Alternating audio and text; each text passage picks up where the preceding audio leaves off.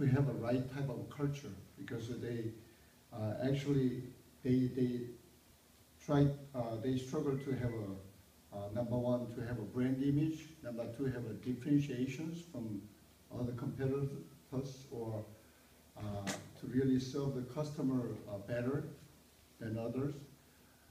But really at the bottom core is your culture of your organization. More than 3 people together, it's already your form of culture. That's why we call it, there's a spirit of army and there's a spirit of Marines, and there's a spirit of Navy who keep saying beat army, but I don't know whether they could ever do that. Anyway, we are so thankful to have a Philip Chang.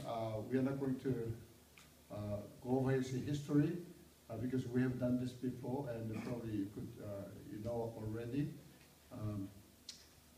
Just a few words that he has founded the Yogurtland. He has founded Ovaloka first. Then he founded the Yogurtland about 7 years ago, and has been one of the most successful food chain company in the States. And now let's welcome Philip Chang.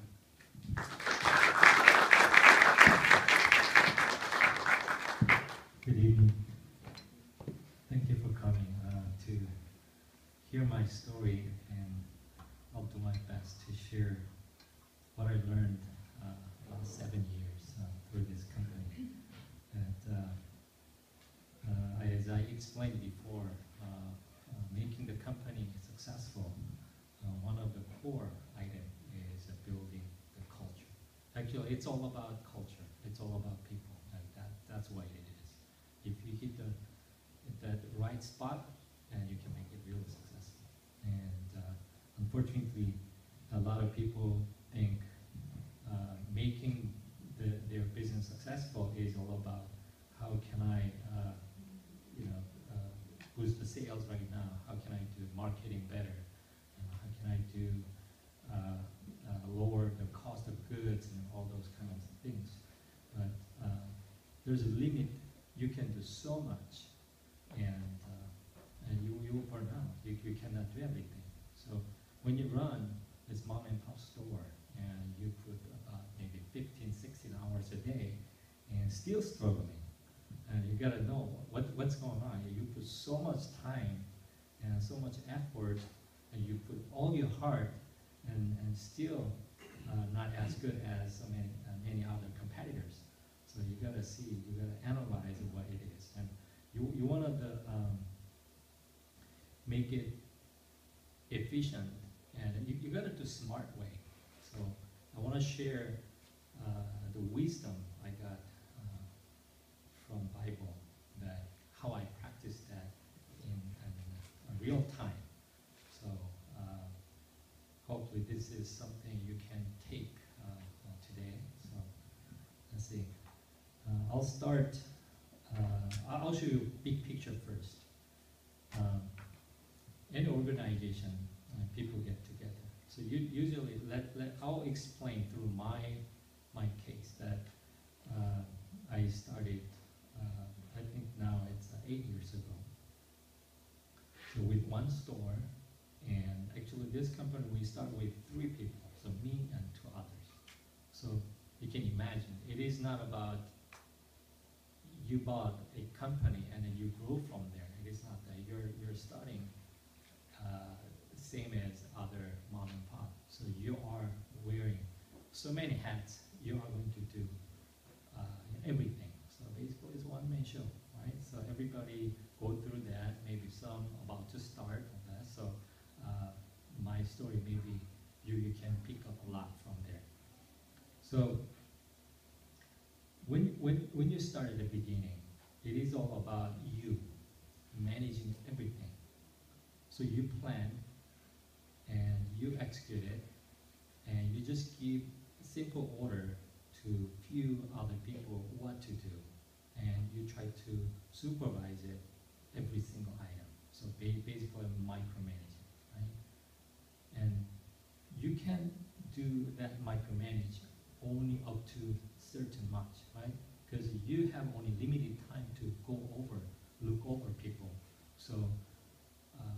biggest mistake people make on running their business is they forget to look at big picture and try to see as detailed as possible and give them order so to make it right. But when you have only about 60 hours a week or maximum, let's say 70, 80 hours a week, and you can supervise only few people, that's it. So when you have more than those limited number of people you can supervise, after that, it is basically out of control.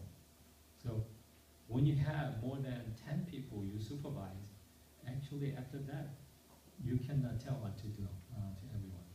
So right that time, that culture is start to making all the system works. So think about, we have a lot of mom and pop stores in Cape Town there, and most of the small business owners struggling with that same thing.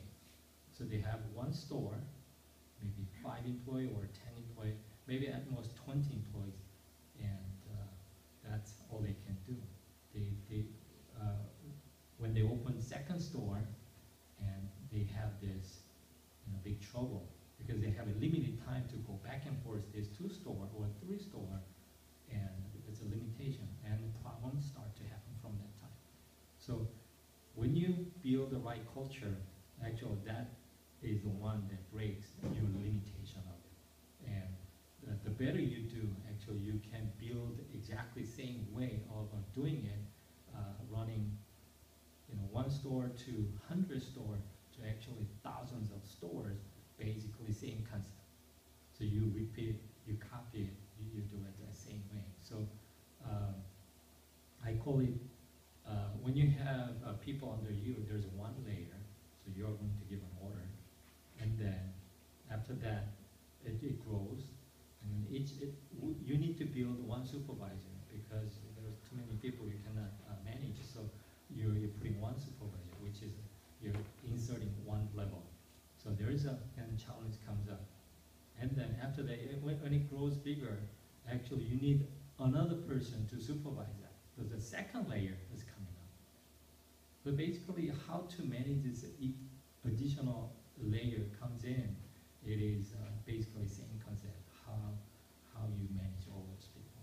So I want to share how you build that. So I'll go straight to the exact, how I build it and how I practice it. I'll share that. Actually, right now, 8 years of running my business. Actually, first 4 years, I struggled, same as many other people here.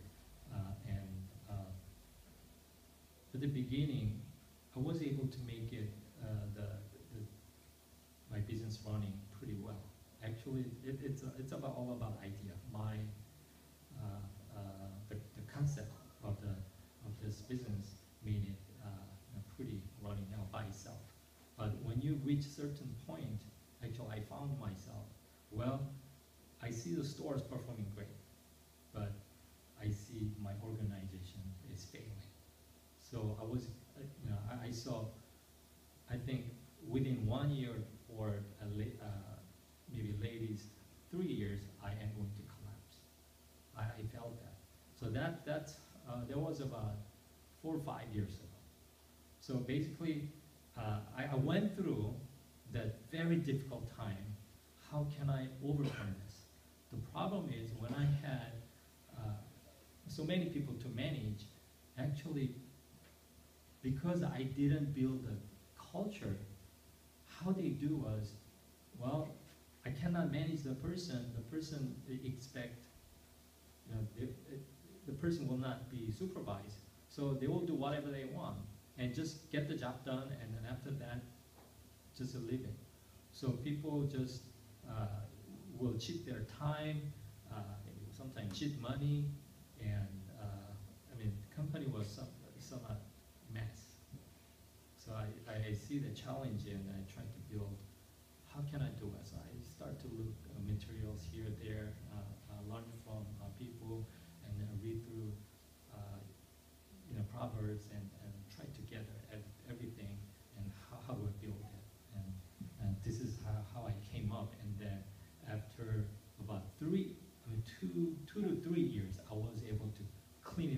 everything, actually turn it around 180 degrees. So before, if anybody, maybe about 4 years ago, 5 years ago, people see our organization, how they work, maybe it must be very, very disappointing. How this company is running poorly, but store is doing well. But if I keep that way, I must lose whole business already by this time. So I'm going to share. There are 3 components I found. How can I change and turn around this company? So usually turning around is way harder than start from scratch. So any business, same thing. When you build new business, actually that's easier than you purchase certain failing business and turn around, because there's speed moving forward, and then if you turn around, you need extra force to turn around. So it is really difficult. So maybe I want to share that. I see it is. I made it 3-part. I have to. So what's our mission? And ours, I want to read it to you. To bring people together for the most flavorful, innovative, and fun frozen yogurt experience that makes bad day good and a good day great. So any of you want to make sure, what do you want to do? Our company, what's the purpose of our company? So you better build some kind of thing, that mission statement.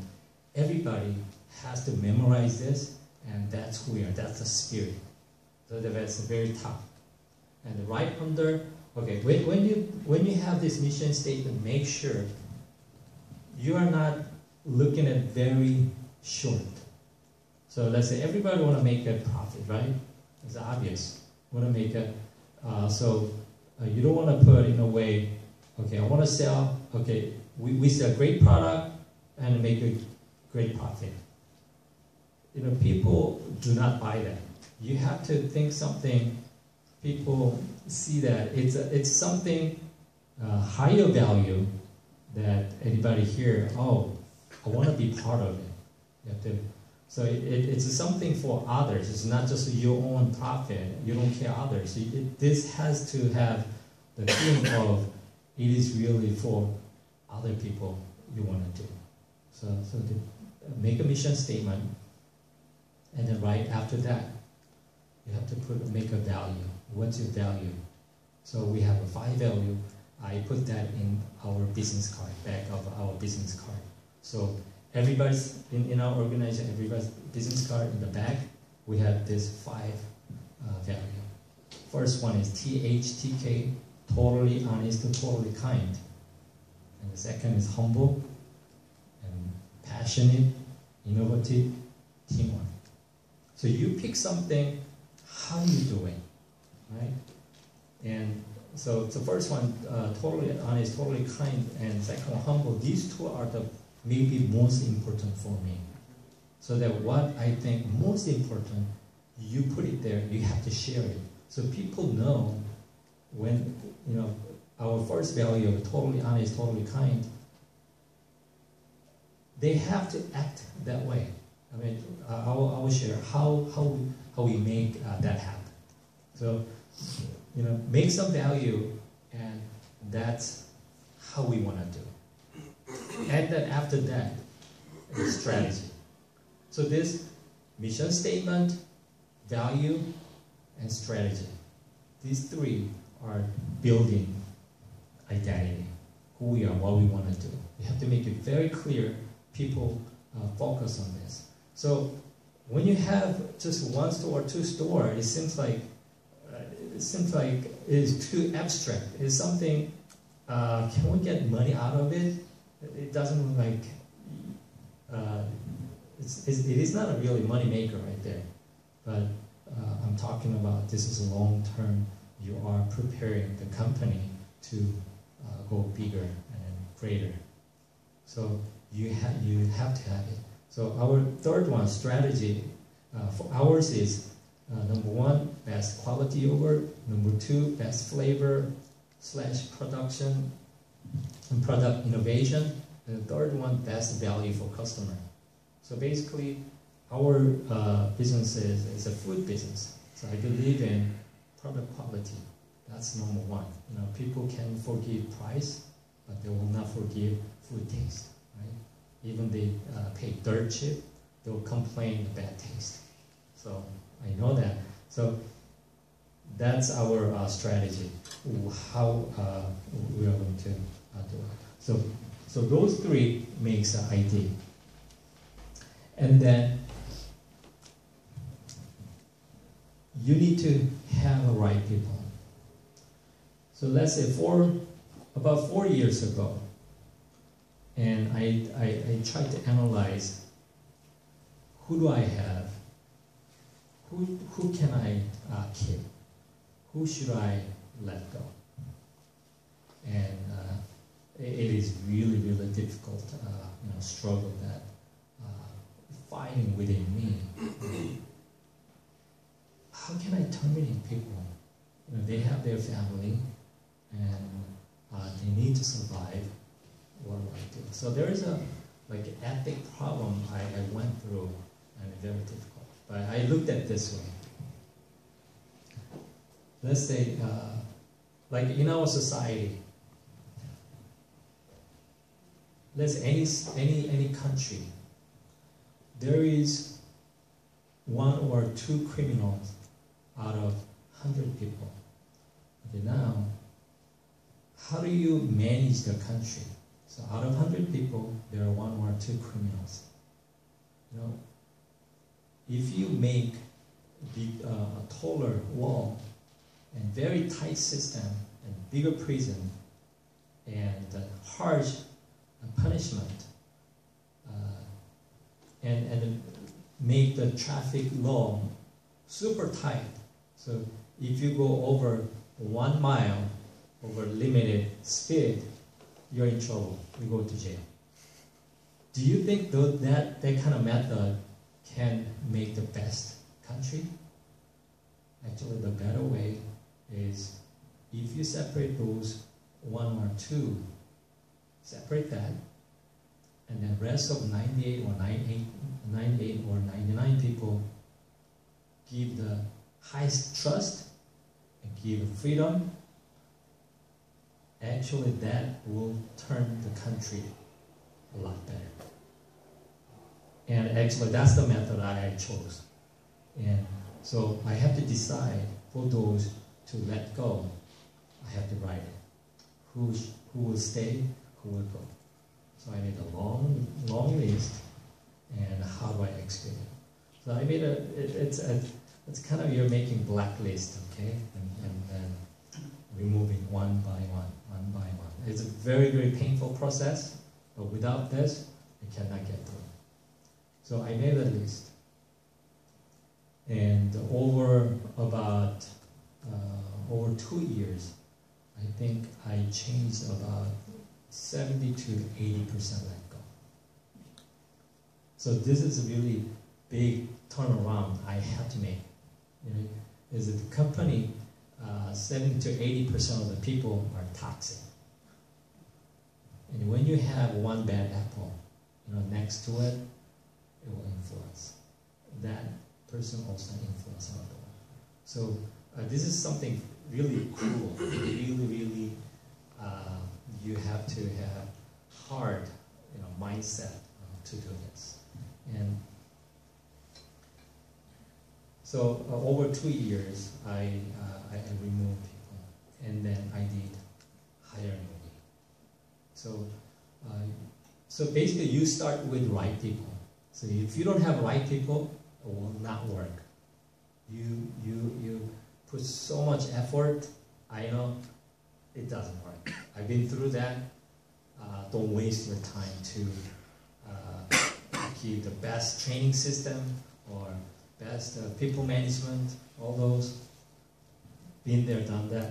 Doesn't work. You want to have the right people first. So make a list, get rid of it. So it is, again, really difficult, but you have to do it, no choice. So remove it and to people hiring. And this is I did. About hiring, this is my philosophy. You have to hire slowly. Okay? When you find people, think, interview, background check, again and again. And even after you hire, I usually check the person's behavior. Maybe very first 1 week, very intensive, and then make sure I have the right person. And my standard is extremely high. If they don't pass this ethic, standard I want, they cannot stay. So think about it. If you have the best of the best, the company cannot go wrong. So, and then you have to keep watching for a while. A few months you keep watching and then try to see the person's behavior when nobody's around. Usually, integrity is about you will do exactly the same thing when there is somebody or not. Right? So to measure your behavior, think about yourself when you're alone. What do you do? There's any trash on the floor and people around, maybe you pick it up, but there's nobody there. And if you don't pick it up, then you have very big ethical problem. Right? I'm talking about that's the integrity. And I ask people that exact thing. I have a very high integrity I want, and I'm looking for that. So you look for their behavior, and I terminated a lot within first week or second week. So I was extremely hard person when I have to change around. If they have this their ethic, moral, the value problem, they cannot stay in the company. So that's about hiring. And then the method we used there was, the first one is about from internal referral. So internal people, they know the company's culture, and unless they do not like, they will not bring people in. So think about only good, the one put the effort so much will bring their somebody they know. So which is only good one will come in. So if someone has not satisfied with the job or complain, they'll never ever bring their friend, right? So it's very simple. So first use internal referrals, and then second is your own network. People ask people around you, and you use that. And then after that, you go third party, so which is online job board, or I do not recommend the headhunters. So because there's a conflict of interest. So I didn't have a good result through headhunters. So I don't use them, but we use Indeed, INDEED, is an online aggregator of all the online job boards. So that's one of the good places you want to go and get it. And then when this hiring process, you have to think about to have right team and right people. A lot of people make a mistake on focusing on their intellectual level or their competency or their knowledge. Actually, that is one part most people that so much focus on. But you have to think about there is comprised of two parts. One is character, integrity, ethic, moral. That is one area, and the other area is this intelligence, the knowledge, ability to do it. So when you look at these two areas, and don't make a mistake, you're focusing on so much on their experience and ability. Actually, you're making a big mistake.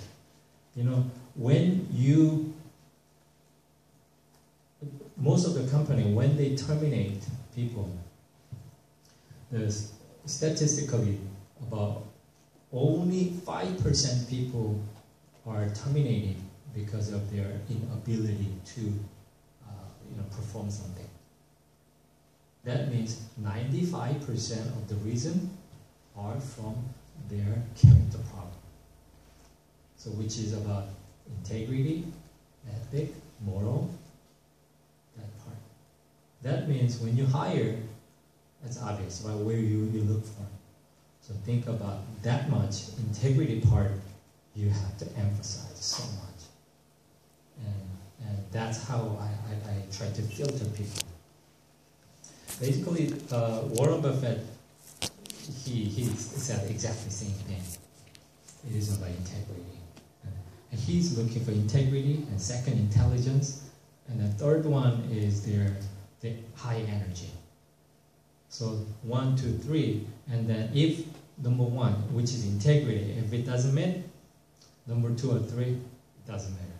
Dump it. So I use the interview method of the first initial screening. I ask a lot of ethical questions.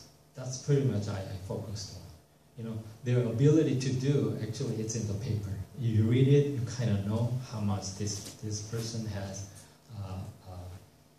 work background, how much he can perform, you kind of know. Actually, the part you have no idea is the person's integrity, ethic, what this person's moral is.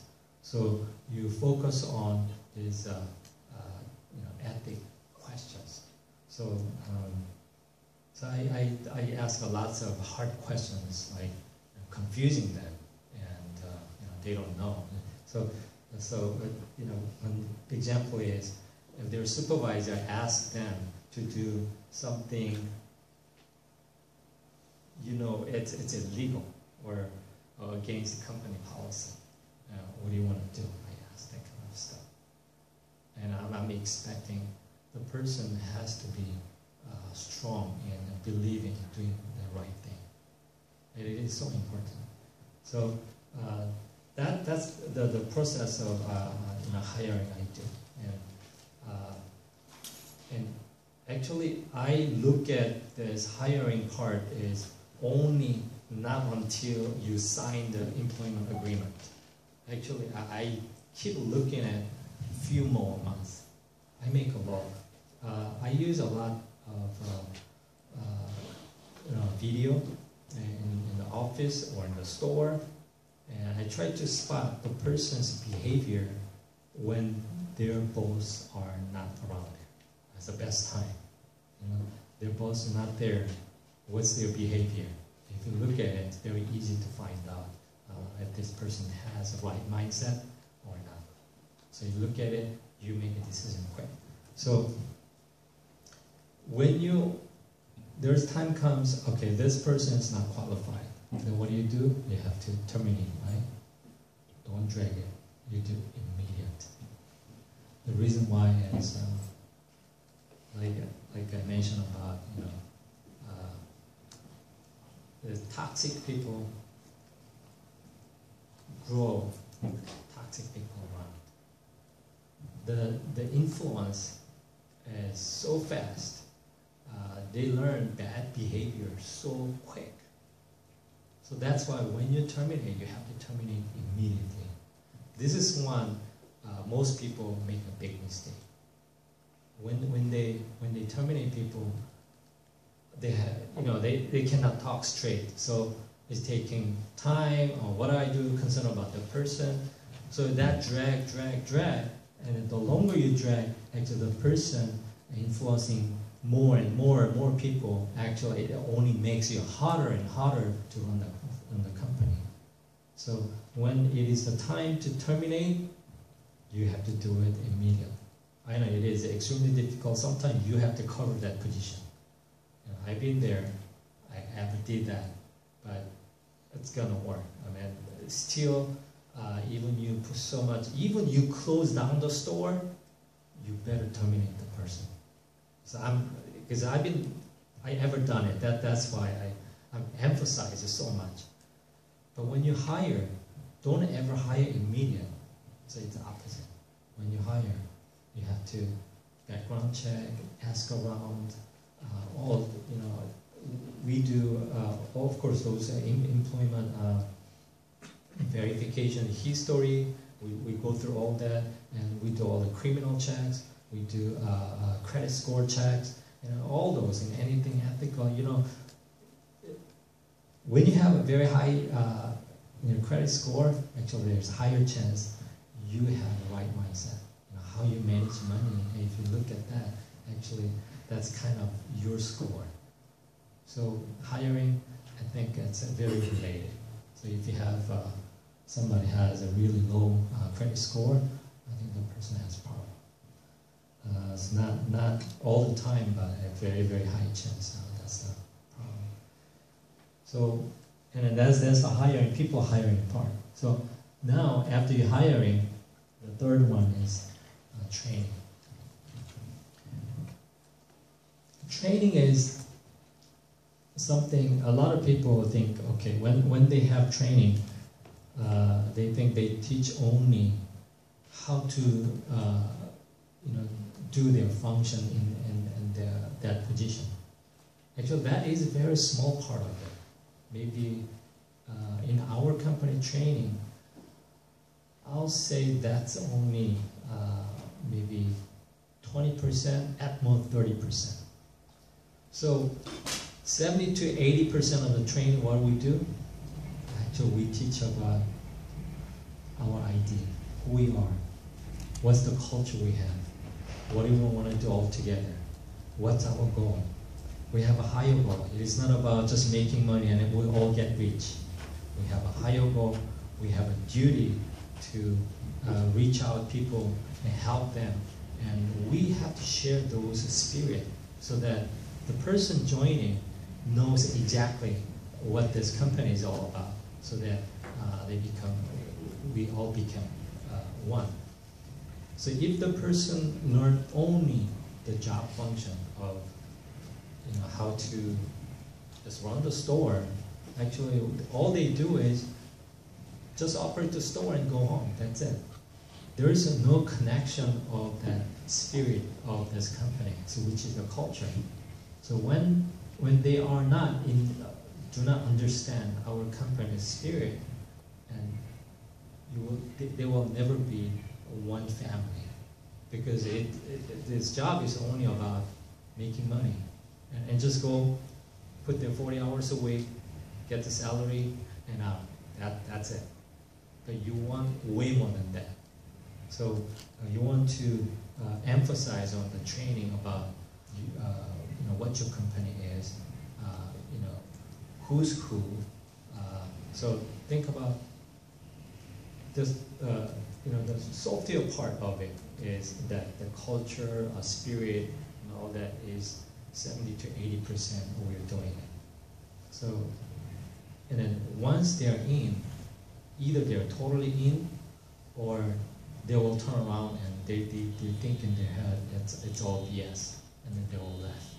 But you know what? Because of that, we know immediately. Within 1 week, within 1 month, we all monitor. We find it. This person is not one of us. Have to go. So, and it is really rigorous. Checking the person. If really this person fit to our culture, then accept it. Otherwise, you have to let go. So, when you have that hiring, very rigorous check, and then our training, that reminding them of who we are. We have every month gathering, company lunch, and there we share a lot of things. So right that spot, lots of culture things happening. So the best timing to learn about our company culture, maybe I invite you, anybody, come to when we have a monthly lunch, and you see how we interact, what we share, and what we do. I think you will learn really a lot. It is somewhat like not like a workplace. It's more of some kind of club, circle.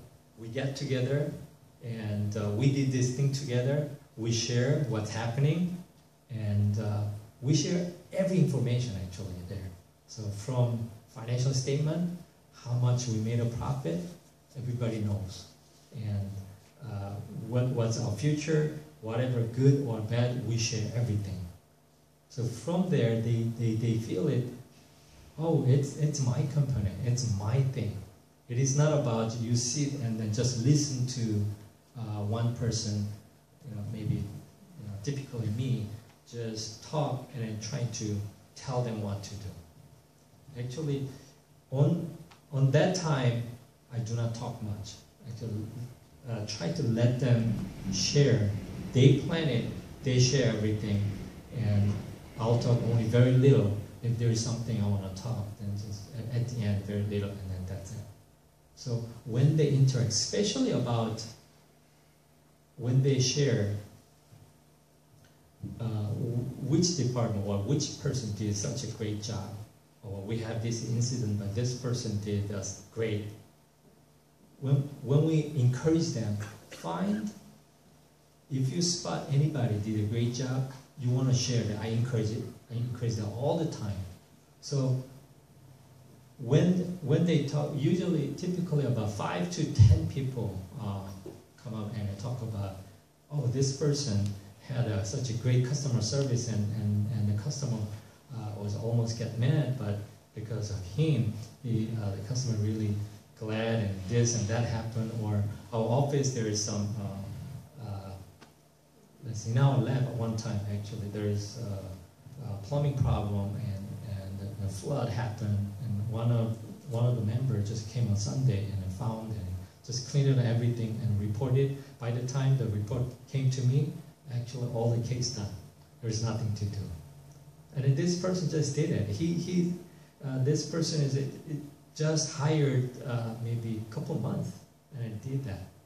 And from right that moment, we know that person has belonged to this system, this company. And then when we share that, what happened because of that? Most of other people think, oh, that's who we are. I need to do that too. It is a process of telling. It's an indirect instruction of putting that culture in their mindset. When the time comes to me like that, that is my behavior I have to do. It is way powerful than I tell them what to do. You have to do this and that. Because nobody forced. We share, oh, they did this, they did that. So that conversation happening there, it is really amazing. Wow, this is really company profit organization. It's really a surprise. Everybody's surprised. Whoever visit that time. So when you build that kind of culture, then it is like you're having big family there. Everybody, whatever they see, they will just grab and do it.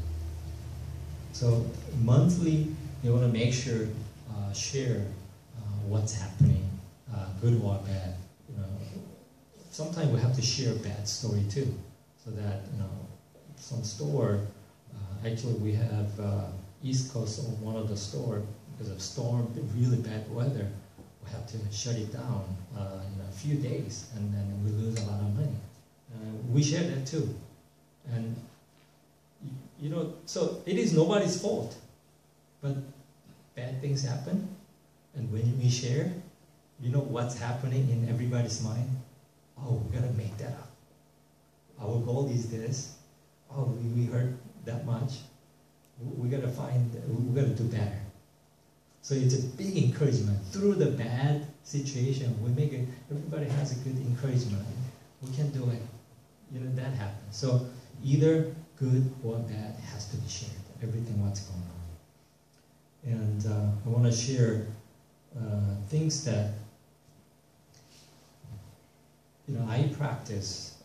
They're based on this brand identity I want to put, and people hiring and training, and through through lots of things that I do, maybe will be really helpful.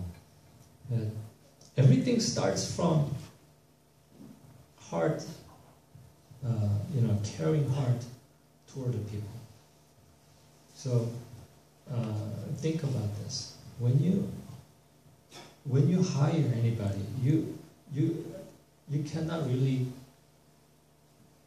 just respect and honor and love everybody. It's extremely difficult. So through a hiring process, you got rid of most of the people. So the rest of them, it's a lot easier to love them, right? So, and if you start true love toward those people, once they are in, they're my family. I want to make sure those are, they want to stay with me forever. So I want to make sure they get the best from me. So if you start with that mindset, and then it will be a lot easier to give them care and respect, and try to communicate with them individually as much as possible. So, which I use a lot of lunchtime, try to eat together with them, and go out, just grab simple lunch, and talk about just personal stuff. And it shows, I want to know about you, and is there anything I can help you? So think about that. And because I don't have such a good memory, I try to, memory, their family, relationship, and all those. Put it there.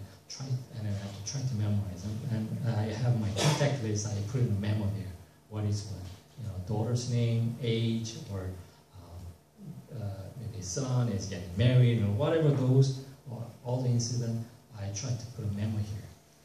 Because it's impossible to memorize everyone's family and their situation, family matters. So I try to put it in. And then, next time when you meet the person, you gotta memorize everything and then ask about. And so the person know that I care about the person and the family. So think about, let's say, a state governor or president. When you go meet him, can you imagine he remember all my family matters, my wife, my daughter, and where I live, and what happened last year? If he brings up about those stories, it can really impact the person. And it is so natural that I remember my boss situation. It doesn't impact much, but your boss remember about you, it makes totally different. So try to approach individually and put care about their individual situation. And I use the Speed of Trust textbook, which is it is kind of my business Bible, that to build a culture, what method I want to use. And so this is from, I'll share that copy if you want. So I'll ask her to email you guys. So I just made a summary of the Speed of Trust book from Stephen Covey's. It is amazing. So basically, about when you have trust with somebody, the speed to perform certain work is super fast. And when you don't have a trust, it takes so much time and so much cost. So I always give an example of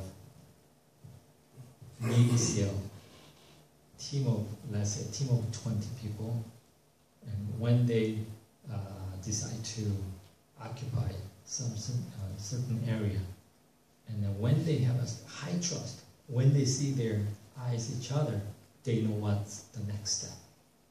And then they move really fast, and then attack, job done, I'm out. So behavior exactly, we try to memorize that and share it. And we share that a lot in our monthly luncheon or many times. We do also, okay, why don't we share about, we just pick one that we want to share that, let's say talk, there is one of them, Talk Straight. So let's share about Talk Straight. What is it? We email it out, everyone, and receive it. Anybody think just to respond this way? So everybody will read the email and share what's going on. So we try to build a common agreed term of the Talk Straight. So we give Talk Straight is this. We explain. But what really the definition we build is not just from the book and because that's the author's definition of Talk Straight. And within ourselves, we're trying to build what is really Talk Straight. And when we share the story about, oh, I have this case, I have this instance, and share it together, then we kind of know what is Talk Straight, and that's how we want to do. And so it's like we have a meeting about let's build a definition of this, and nobody forcing it. It just comes up naturally, very easy. So every there are lots.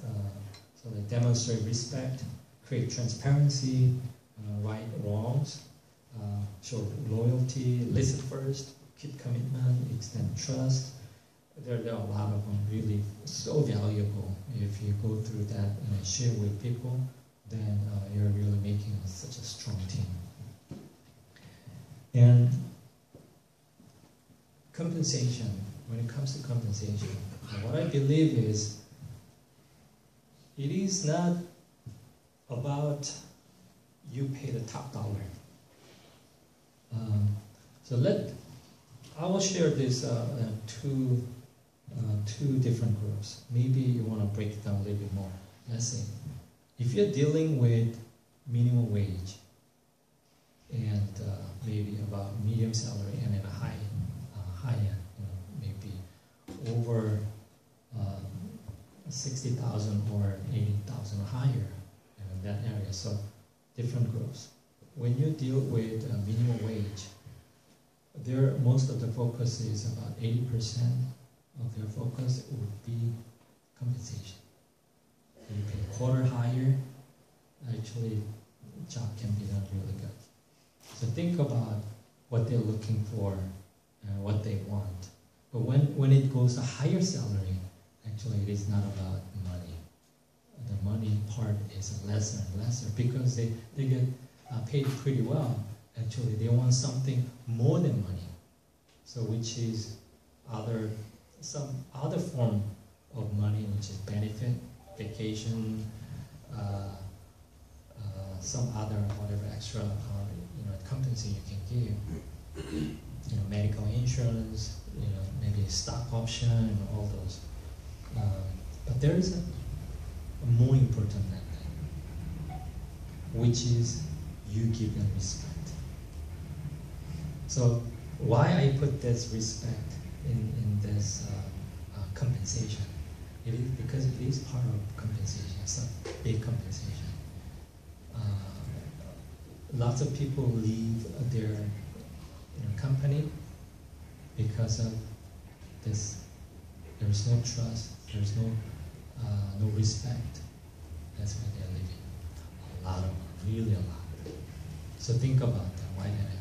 So when you have a right culture, all those problems removed because you give them respect. You show them you have a higher goal. Our company is not about let's make a profit and everybody get good pay and get paid really good and that's it. There's a big difference in the company when they set their mission statement or value where we have a higher goal. We're not just stopping at we make a good profit, we share and go home. It's not that. We want to share our love with others. And people might laugh about it at the beginning, but when you share, when it's sincere about it, they'll get it eventually. And those will separate people who are really in it or not, will separate them. So after a while, those who do not agree that, they usually do not stay in the company long. So it's better for the company. And when they have that kind of higher goal, they show the loyalty so much they can perform. Because eventually, what's the purpose of building such a great culture? I mean, think about it. Why do I make a great culture? And in the end, at least for me, it is about I am going to have the most ideal work environment. So people have fun and they operate everything by themselves. So I can delegate what I perform and a delegating empowerment. Through that, they can do everything. And then eventually, I'll be out of the company. I don't have to be there anymore. Because everybody knows how I do things. Because through the culture, they learn everything. How I practice anything, they learn through that. So I don't have to be there to tell what to do. So through that course, they learn everything, and I'm out. So actually, as end of last year, no longer CEO. Basically, I resigned my CEO. That which is something I've been looking for. That focusing on Christian mission work now. So that was my goal. So to achieve that, I have to be out. So while I'm out, can they perform everything? Yes, that happens when you build the right culture, and then you show that every day in the workplace. It can happen. So isn't it that's all our dream, that you don't want to work because in this world you work so hard just for this material, but in the end, this material will just disappear. And we are looking for this heavenly things, and we have to focus on that. So we cannot, put ourselves 40 hours a week or 60 or 80 hours a week in the work, and you cannot do any God's work. That's a shame. So you want to try to minimize your time on this earthly material thing and try to focus on heavenly work, that you have such a. Actually, I have such a great time that I thought I'll be somewhat concerned about myself. Can I do well? After I resigned, I worked so hard. About 30 years in my life, I've been working 2 jobs, 3 jobs, and constant work, and then suddenly I don't have work. What's going to happen? But January, February, I was so happy that I didn't have any kind of that in my heart, any of that desire of going back to work. I gotta take care of that. I didn't have any of that. I have such a peaceful mind, and I'm so glad. Actually, this morning I shared with my new CEO. I told him that this is the best, actually second best decision I made in my life.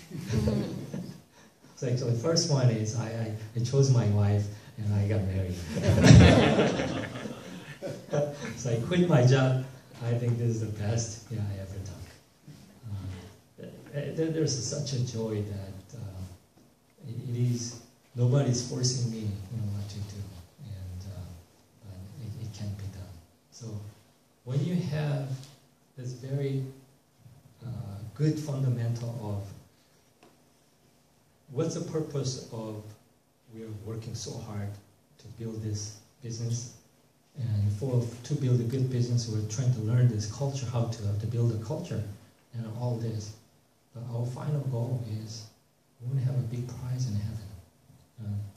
That's for everything. So when you have a strong foundation of that, all this actually it's not that difficult. So we have a big advantage over other people, because other people out there, all their focus is, I want to have the highest profit out of this company. When they focus on those just profit only, they do not understand the long-term plan of build the right team and compensate them right and respect and love them and care them, and they do not understand. So when we act based on this Bible teaches us how we have to love other people and how we have to behave that, and it shows it all in here. So which is we have the best MBA course in the world. Read the Bible, it shows there, and the people in the world they don't have it. For me personally, I don't have any education of business management or any economics or any of that area. I had a math major, and that's pretty much it. In the third year of university, I came to U.S. and I started from liquor store box boy. So there's no education I got that much. But since I have this Bible, try to practice that in the work.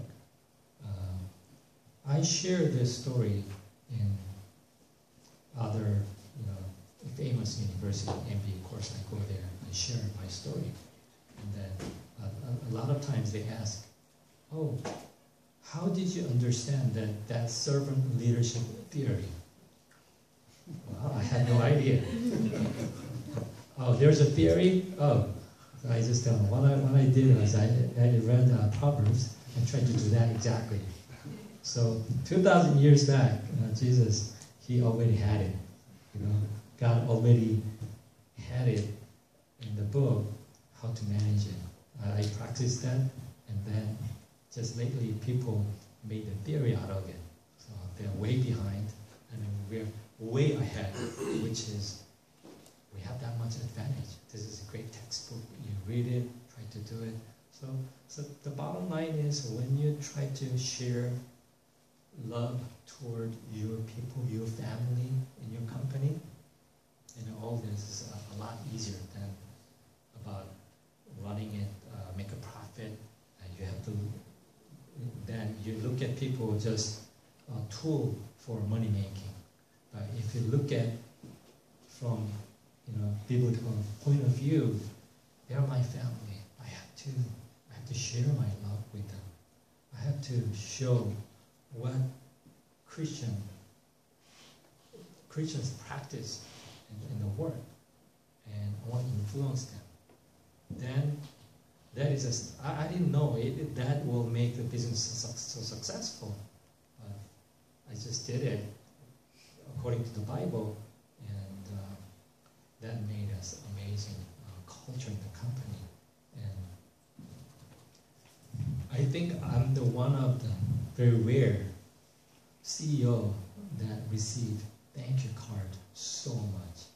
I have this thank you card piled up crazy. Think about it. I have all the power. I'm the founder. I own everything. There's no other people above me, so I can do whatever I want. But I don't use that. Instead, I try to build a counterpart that what I do. So which is try to find a one or two or more is better. Somebody has integrity and maybe have really long work experience, that who has like that dignity, and ask the person, can you tell me when I do something wrong? Please tell me. Please correct me. So when you build that system, think about it, you will be really humble. So actually I did this when I bring this HR person who has about 30, I think roughly about 35 years old, 35 years of experience in HR. So he has worked in other big companies before, and he was my consultant for HR. When I started this trying to reconstruct everything, I tried to find HR expert and try to use as a consultant. So I find him, and so after I got so much help from him, and then he helped me finding people. So we hired, and actually later I decided to bring him in our company. So I was able to bring him in our company, and that's the question I asked him. Please, one of the things I asked you, promise me, is when I do something unethical, not honest, please tell me. You gotta fix me, because there's nobody can fix me in the company, and I believe you're old enough, know everything here, and most experience you have, and you have most knowledge in the company. So therefore, I ask you, you gotta help me. And use your spouse. Actually, your husband or your wife is usually the worst critic of you. I think everybody over here, right? Because they, my wife, she knows about me, everything, top to bottom, because with her all the time. So she knows when I'm faking, she knows immediately. Maybe everybody here, I can fake you guys. If my wife's here, anything I fake, she knows.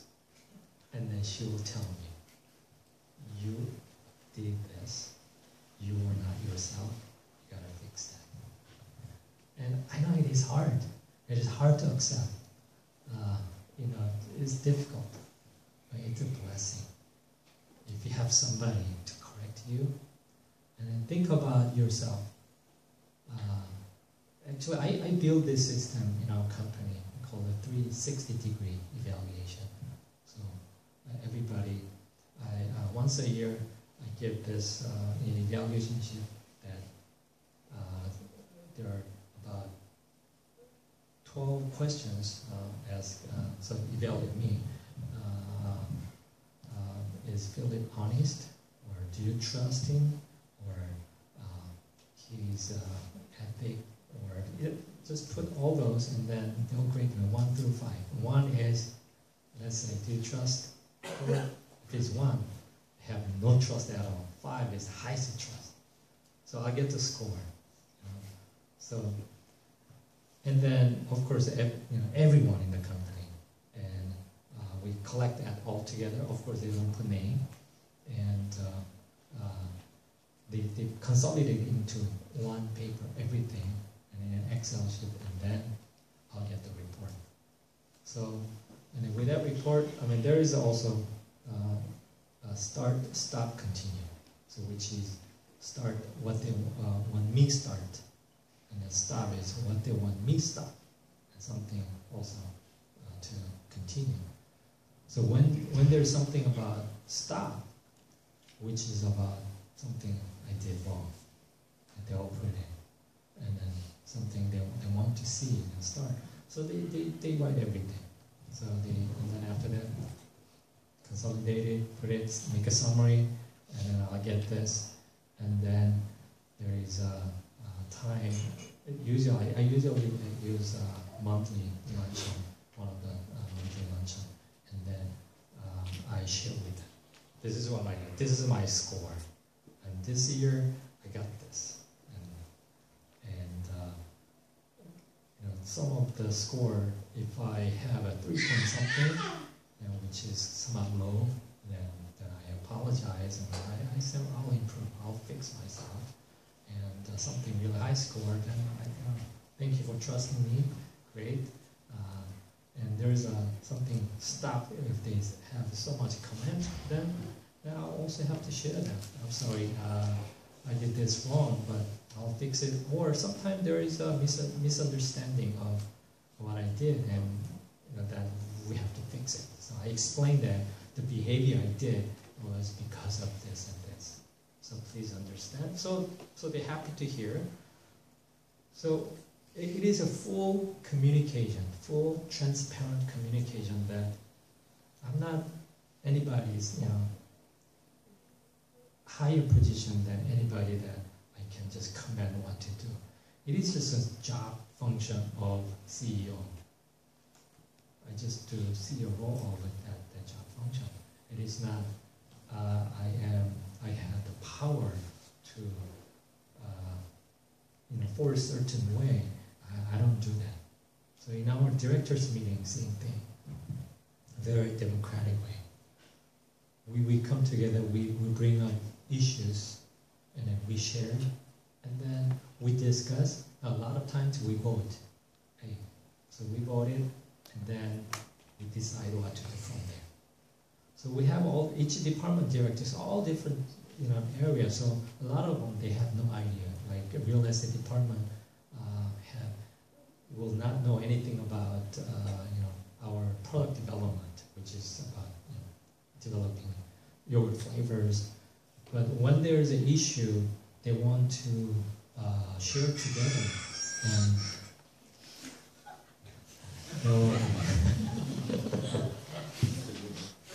that means we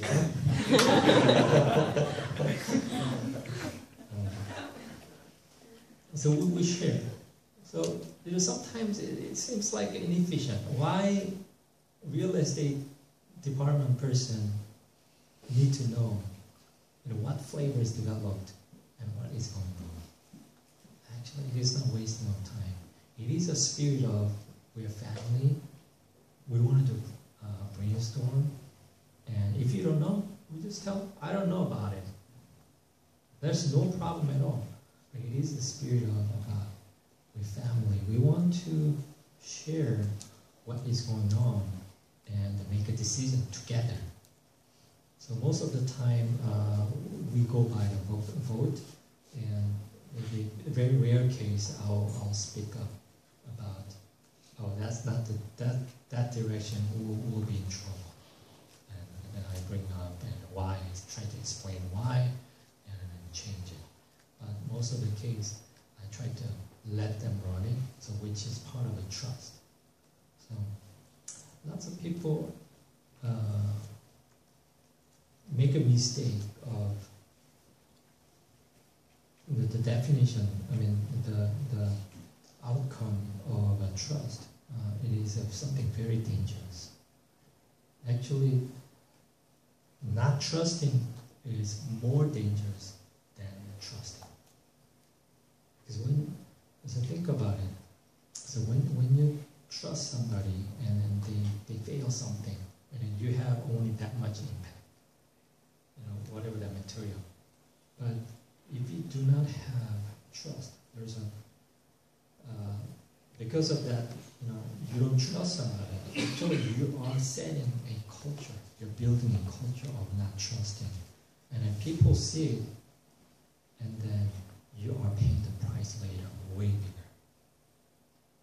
So a lot of people have that mistake of trusting will damage more than not trusting.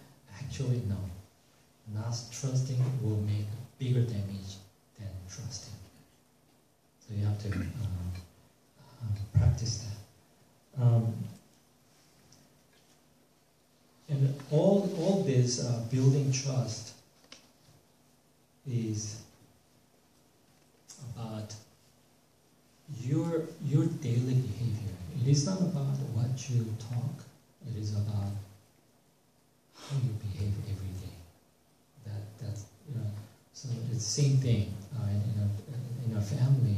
The kids will learn from their parents, not by hearing from their parents what to do. It is about when they see how their parents behave.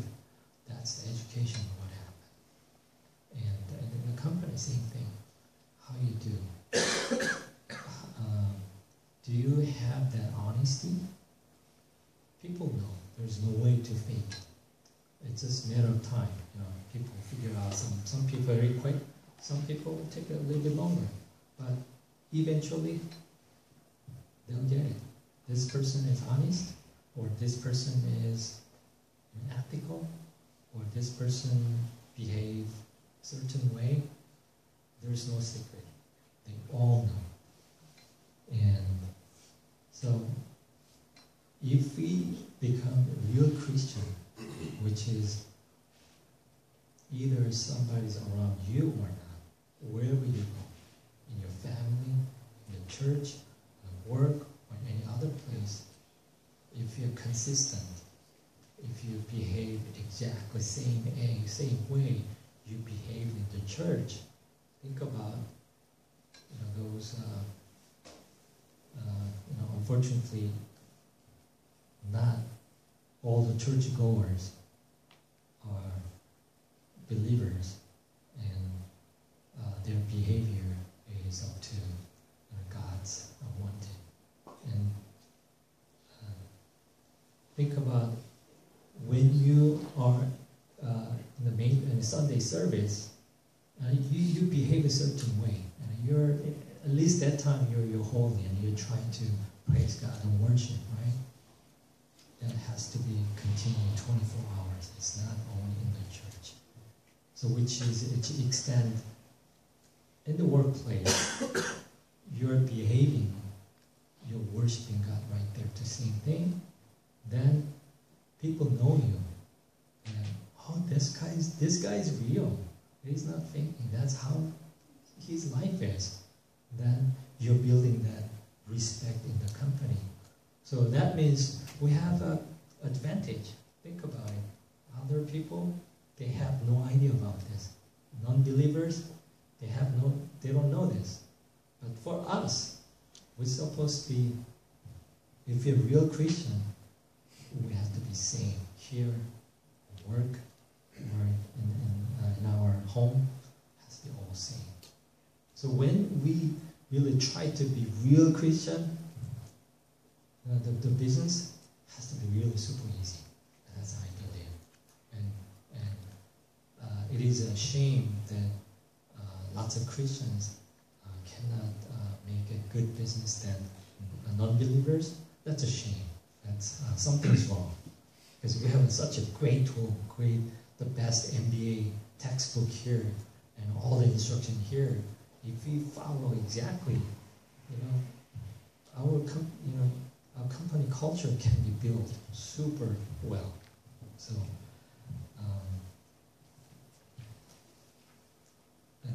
maybe one last thing I want to share. Lots of organizations, they think making fear is one way to manage people. Yes, in a certain way, a certain time only. So fear is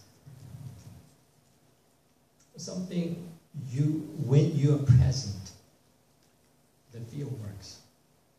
But the moment you are not there, the fear gone. Right? So that means you have to be with them all the working time.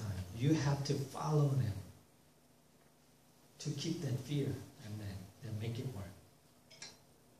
There's no way you want to do that. And you want to let them perform, and you want to come to church and do God's work that time, right? So it is really a very big mistake of running the company traditional way of trying to have authority power and fear, and I make that happen, it can go only so much. And you want to have people perform while you're not there. That's the biggest challenge. That's why we were learning this culture. What this culture is all about, you build a certain way, people will follow that. That's the way people do, and you set it. And when you're not there, because the culture is there, culture will tell everyone how to do it, and it runs by itself. You know, that's the most the ideal way of running business, right? You don't want to be in that business, but business running by itself. Right? That's the best way to do it.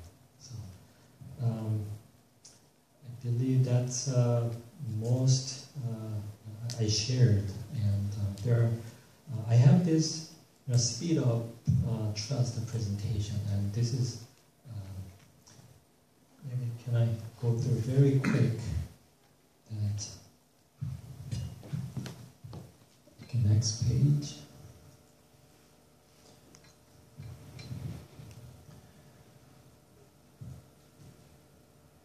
Yeah, trust is basically everyone looking for that trust. We all want it, and we want to be able to trust, and we want to be able to be trusted also. And then next page, in our company Yogurtland, when you try to perform certain thing, usually you make a plan and then you exercise it, right? And this, most people talk. The best performing CEOs, they all talk about this. It's all about execution. You have a terrible plan, but if you have a good execution, it will work. These are my. Okay, welcome in one more time. Thank you. I have a question. What was your motivation to start Yogurtland? Like not other products, but the Yogurtland? Oh, okay. Previously, I had a Boba Loca, and 3 years after I see the performance, just was also, and trying to find a way. How can I find a way to boost the sales, basically? From there, I start to look for additional item, and then yogurt was one of the items that, through my research. That was the time that yogurt about to start. So that's 2004, 2005, around that time. So our first store started 2006, February. So I did quite a research, and then I picked yogurt, and the method, I think it worked. Yeah. Yes. 아까 컴퍼니 런천 있다고 하셨잖아요. 근데 그거는 전체 직원은 다 위한 거라고 하셨어요. 근데 그거 말고 매니지먼트 레벨을 위한 다른 트레이닝 세션을 가지세요. 그 사람들한테는 오늘 말한 거 말고 어떤 부분이 강조하세요? The question is, other than just a monthly luncheon once a month, if you have any manager training, and what was 그런 분들한테는 이 오늘 한 렉처명 말고 다른 분의 특별히 강조하는 Do you have any separate? yeah, if you have any other any other kind of training, yes, we do. We have we try to have several different kind of. So let's say, so we have a senior level. Let's say senior management VP level, and a director, manager, and at the bottom. So how we try to do it, I try to share. So it's kind of very simple, very small group kind of training that I try to share my philosophy. Sometimes about money. I talk about money. This is what I believe, how we have to be handled. So something very, very basic. things that, but people do not practice certain way. So let's say things like your income versus expense. You know, how you can watch the amount of your spend and you do not overspend, and how you build your credit. This is basically how to manage the money right way in God's point of view. Try to share that, and so it's a very simple, small, training session. I do that with different subjects. Also, each department also we try to have various type of subject and have a training. So sometimes very technical. Let's say Excel spreadsheet. We have that training. Sometimes we have learning about some stock related, our stock option and related items to share, and sometimes medical insurance related. So it's kind of informative training. And sometimes it's really hardcore that you really learn it. It's not just listening and practice. So there are various ways of doing it. But one of the things I try to do is, if there's something that I really want everyone to have it, then I use in a way, okay, I teach repeats. This is what I want to implement. I want to do it. And then as directors, VPs will teach their department directors. And then I try to be there. So I want to see they're teaching right thing. Because always the biggest challenge of any big organization is every layer you go down, you're going to lose more than 50%. That's a big challenge. So when it comes down, if you go 4 times down, so 50%, 25%, 2.5%, 6%. So only 6% of my message is down. Right? Think about that. That's scary. So that's why I want to be there when our VP train. So have 100% fully go down. And then VP teach the director. And when director teach the manager, VP will be there when director teach manager. So if you use that way, so we put extra time, but when it goes the bottom, we don't lose that much. So when there's very important method, I try to use that. Maybe one of the unique things in our company about training is we talk about a lot about the integrity, ethic, honesty, and our higher goal things a lot more. The material part of those financial part actually relatively very small, because when we talk about the financial, we tend to lose our heart and just go for the number, and we make a lot of mistakes. And sometimes we lose why we are existing. Sometimes we lose that and try to make, because we want to make more profit. Because of that, we might sacrifice quality of product, which I talked about who we are.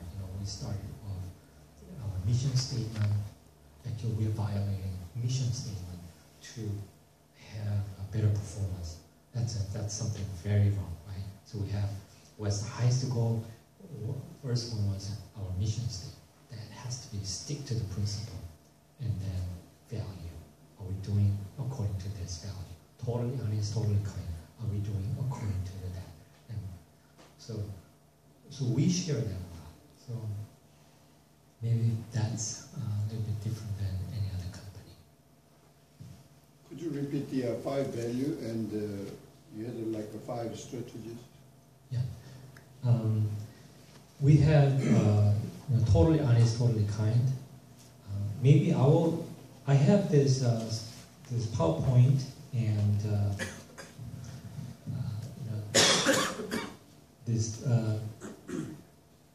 I have a couple of files: speed of trust, and then 13 behaviors of great leaders. Those I think it is important. And then this 5. I mean, all this also I will share. I have this memos and I'll share. Anyway, I will explain again. First one is THTK, totally honest, totally kind, and humble. And these two are most important core. And after the other 3 are same as others, passionate, innovative, and teamwork. So maybe if I explain a little bit about THTK, this is a really important part where totally honest means, yes, we are going to talk about my part and the other part, the other person's part, honestly. Sometimes it becomes an attack of the person because the other person's, whatever they have done wrong, we're going to talk everything transparent, right? So then what is happening, people tend to use this as an excuse to attack people. But since we have TK, which is totally kind, we have to do with that, which is our final goal of this discussion, to make the other person better. So to do that, you have to do it with kind mindset. So when you trying to teach your children and when you spank them, if you do not have a loving heart, they know. It's just punishment. They hate, so you hate them and I just hit it. But there is a huge difference. If you do with love, they know it. Even they get hit, they cry, but they still love their parents. Actually, it's the same concept. When you do totally honest, so sometimes it's just too much open to talk everything, so become uncomfortable. But if you do kind heart, then it makes totally different. So that's why the first one, THTK, is so important in our value. And our strategy is basically, I can summarize with 2 things. I think all food industry, I recommend maybe use this. Because restaurant is all about food taste. If you don't have a good taste, forget it. You better not do it. Because, again, people can forgive price, but they will never ever forgive the taste. If the taste is lousy, forget it. Even they pay dirt cheap, they still complain. So, product quality first. That's why I put best quality yogurt is first. And then the second is best flavor and product innovation. So which means we try to bring variety of flavor, new flavors all the time. Actually, every number of flavor we bring in is 1 flavor a month. All the time, new one coming up. So we have 5 people, 5 product R&D people just creating yogurt, just working on yogurt. 5 people. So it's a small organization. 5 people just working for yogurt flavor. That's strange, but that's how much I emphasize. And then next one is best value. So, and here you shouldn't confused about the value. It's not just about price. It's about don't confuse that I'm going to sell only cheap. Value is about whatever the product you give. Product include not just only that yogurt. It is about our store ambience, our service, our cleanliness, and all together. These all together are product we are giving to our customer. And for that, how much you are getting paid, the comparison is value. So let's say, if I have a steakhouse and I get the best steak ever, let's say Kobe beef, and I have a steak, and then I charge maybe $100 per dish for amazing environment, amazing service, everything. Maybe it's a great value. But if you have a place you go, they also serve steak, but it's terrible steak, and maybe dog won't even eat. And then you're charging them maybe $10, maybe there is no value. I mean, it is too expensive, right? So, see, it's really relative. What you give to the amount of you charge. So that's the value you want to create. So don't confuse about you're trying to charge only cheap. No, it's not going to work. You have to think about for the service product altogether what you give to your customer and how much you're charging. You have to compare, and it has to be very competitive. So that's the value I'm talking about. So that's why I didn't put it here. Best price for customer. It is not the price. I mean, yes, we have a pretty good price system, but other people try to copy us. They're trying to put the same price, and they cannot make the profit because we have a sales volume, maybe 2 or 3 times more. So we had all the calculation and built in, and then we make just the right amount of profit. I mean, if you become greedy, trying to make more profit, actually people see there's no value anymore and it will not come. So you have to hit the sweet spot of where is the pricing for your product, service, everything all together, where you should stand at. So you have to analyze and hit right. I just wanted to congratulate you for taking that big step of moving towards missions and letting your CEO position to your next leader. Could you share with us a little bit about how you were involved with missions while you were a CEO, but now that you are more free to choose how you're involved, how that may have changed a little bit? Right. Yeah, maybe this one might take longer, but I'll try to squeeze it.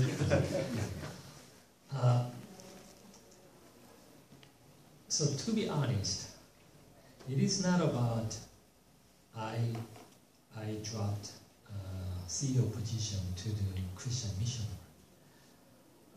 To be honest, it is about when I become a CEO and making good money, and especially about attention I get from medias, through other people, and that caused me troubles. What I meant was I tried to be right in front of God. That everyday life, what I do, I want to practice like a real Christian. So, which is one of the things that I really have to be careful is about. I get all the attention, which is fame. You know, fame is more, bigger attraction than money actually. When you go. When you have an experience of making money, when you go making more and more money, and after that, you think about fame, your authority, your power. You love that. I mean, there is no exception. I thought I don't have it. I don't have that desire, and I learned, and actually I do have it. So that's the part I was scared that, wait a minute, I'm getting that attention. This is a big no-no. Because think about that Satan, what happened to him? He tried to get that glory, and he would fall into that. And basically it's a similar thing. You're trying, especially you're trying not to, you're there, you're just sitting there, but people bothering you that, they glorify you, and that makes me very nervous and scary. Wait a minute, I'm getting their attention, especially when those media, newspaper, TV, and goes out, they talk about, and all the sort of restaurant industry, franchise industry, they ask me to speech about how you build a company, a reputable company, how fast, we have so many like a record-breaking stuff in this industry. So they want to hear my story. So they ask me, come speak, and they want to. So there is that respect. I get so much, and then after a while, I enjoy it. Wait a minute, and then I shouldn't do this. So actually, that time I decided, this is not right. I really have to be careful, and I plan. Okay, I have to drop this because the biggest mistake is I did all this, and after that I get all the glory. Wait a minute, this is wrong. So there was a main motivation of I dropped it. I shouldn't do this. So let's drop this word, and then what do I do that? So of course I want to be part of that Christian mission work team somewhere, and I want to devote my time there for His kingdom. So but when I announced my resignation in our system, so all the franchises. First of all, I had to talk to our people in the office. So talk about, because they knew I've been involved in the missionary work and all that. So it was very natural that I am moving to that, because I told them someday I'll be involved there, and they all knew it. So it's not something surprising, but they didn't know the time came so quick. So I was surprised. And then after that, I announced to all franchisees. So I sent the email that I'm resigning to focus on Christian mission work, because people will not understand why I'm quitting, because I'm getting all the attention, I'm becoming big, and I have to drop. People will not understand, so I don't have to explain all the details. It's just simply, okay, I'm doing Christian work, therefore I'm not going. I will stop this, day-to-day operation as a CEO. So that's what I did. And then after that, what happened was, other media like Orange County Business Journal, OC Register, LA Times, and here, there, they want to talk to me, but I really didn't want to talk to them. So that's why I didn't do any interview, no interview at all. But they just wrote from the letter I sent it to franchisees. They just used that, and then they wrote their own article, and in LA Times too. So that's why all this people see me as I resigned because of Christian mission work. But so I'm being honest here. Actually, that's my second reason. And, it just happened to be like that. The first one, real reason was I was scared. It shouldn't be like this, and I had to go back. Before, oh my God, take away everything I have, and I better just give up and humble in front of Him, so that I'll have a longer life.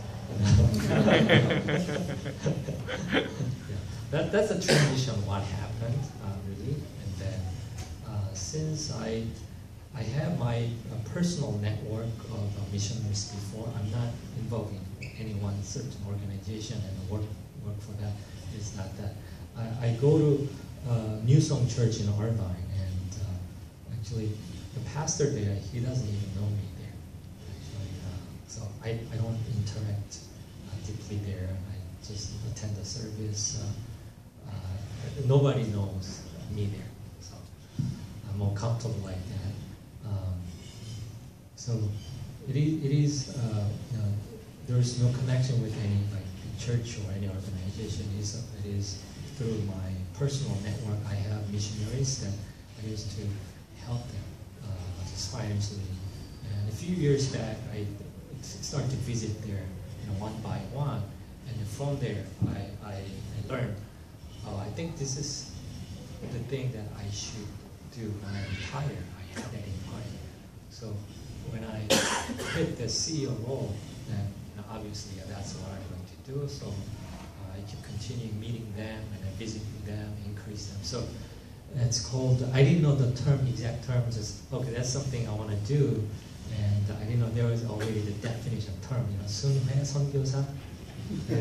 Oh, there is such a thing. Okay, that was what I was doing. So, so that's one of the area I'm involved. And then there are some other organizations that we're have very close contact, and they have done such a great job for missionary support and all that, and they need some good help as a savvy business manager.